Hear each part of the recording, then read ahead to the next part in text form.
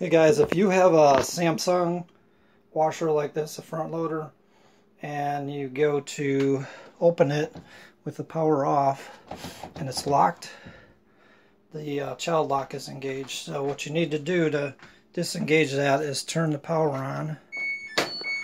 Right there it's showing that it's locked.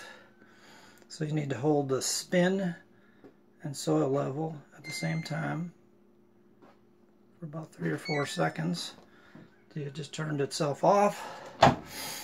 So it's unlocked.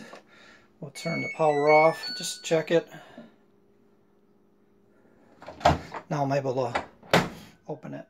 And just the opposite, if you don't have the child lock engaged and you got children and you want to put it on there, just turn the power on and hold spin soil level.